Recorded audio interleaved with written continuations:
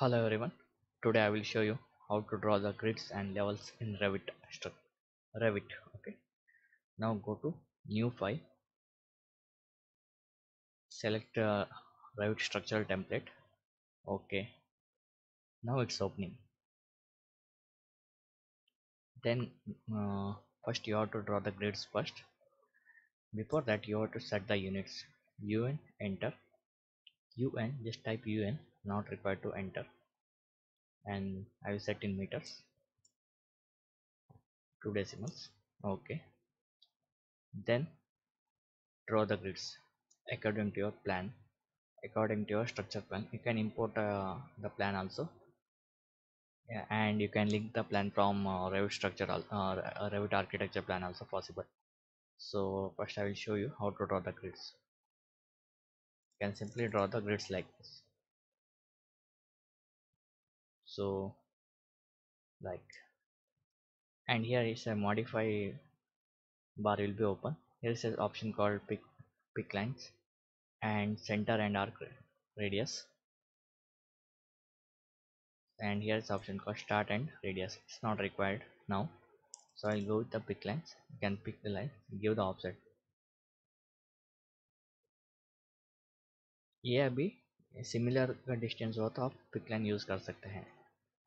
देख सकते हैं मैं 4 मीटर दिया हूँ, आराम से ग्रिड ड्रॉ करके आप जा सकते हैं. बाद में इसका लेंथ भी चेंज कर सकते हैं. Can see here I will change it into 4 metre.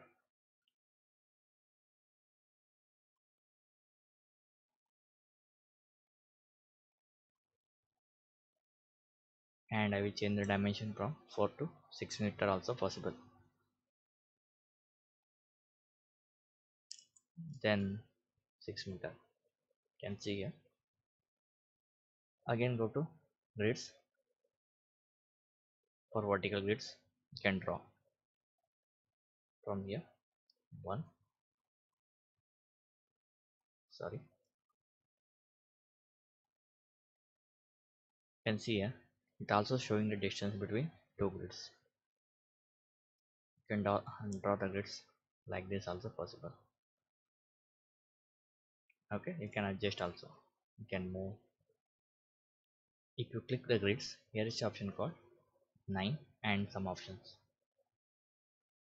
Add elbow is nothing but if you click here you can move around like this. You can adjust if the grid is overlapping, like two grids will be same point, after that it will overlapping, so you can using that, you can use elbow command and you can move. Then here hide bubble, if you uncheck the hide bubble, the bubble will be hidden. You can see it's not showing.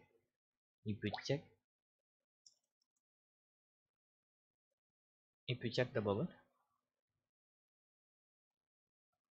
you can see it's again it will visible, you can see. So it is easy to use because you can show the number from two sides also possible. You can see here from this to this, simply check the bubble lines. Yeah, you can select the entire thing, it's not possible. So bubbles. Okay, then more important thing is you have to change the name. So I will draw a little bit properly. I will delete this one and again I will draw the grids so it's clear to understand. So I am starting from basic to advanced, so it is a little bit easy to understand. Okay, you can check the bubbles here.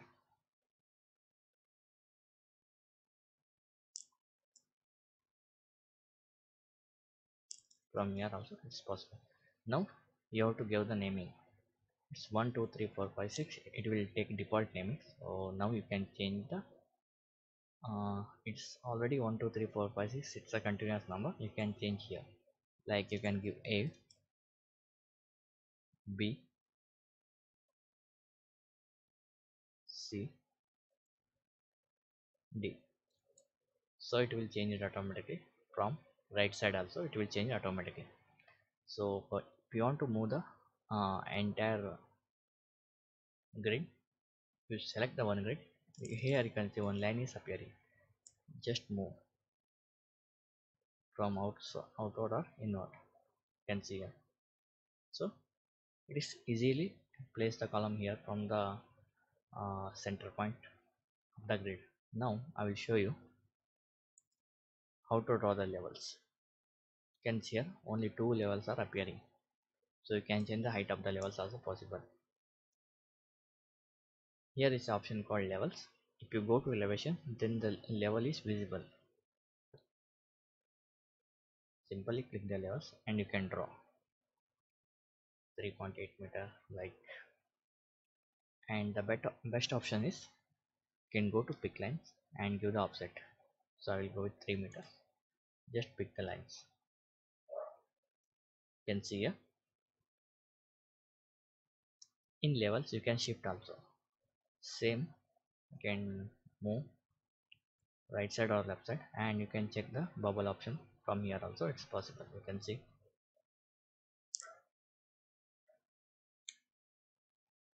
and elbow also possible. You can see everything is possible in Revit. No need to worry. So then you can change the name here. So it's a level 1. It's considered as a 0, and it's like plinth level, etc. You can change it here. So make it as it possible change the ground floor plan, like it's possible. So I change it here.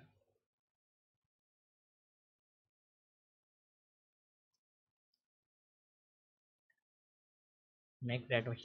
You can make one number for ground floor, because it will order in alphabetical order. So ground floor is visible in that particular floor, like ground floor, first floor, second floor. It's little bit easy to identify the uh, floors using numbers. So from here, so what do you say, uh, so before that I will adjust little bit.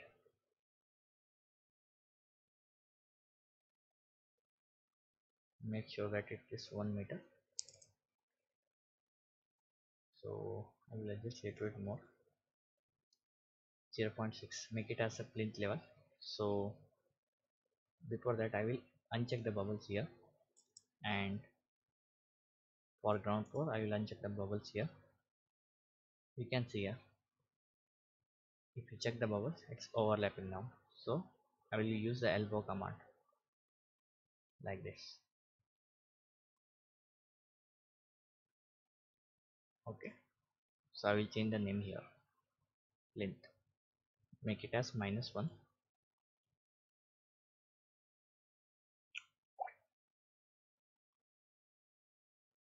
Plinth level.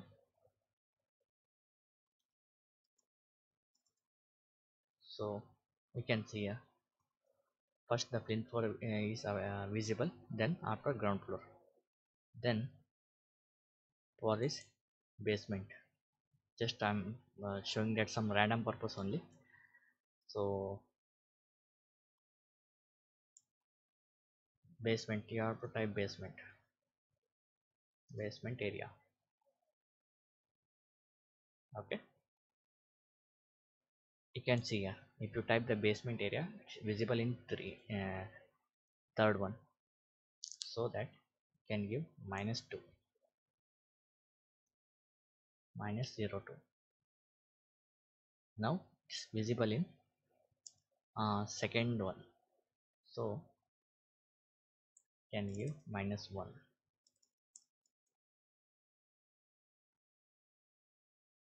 Then change it into plinth, -2.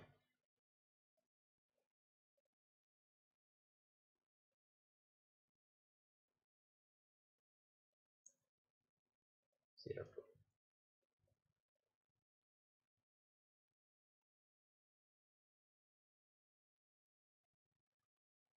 So why it's not?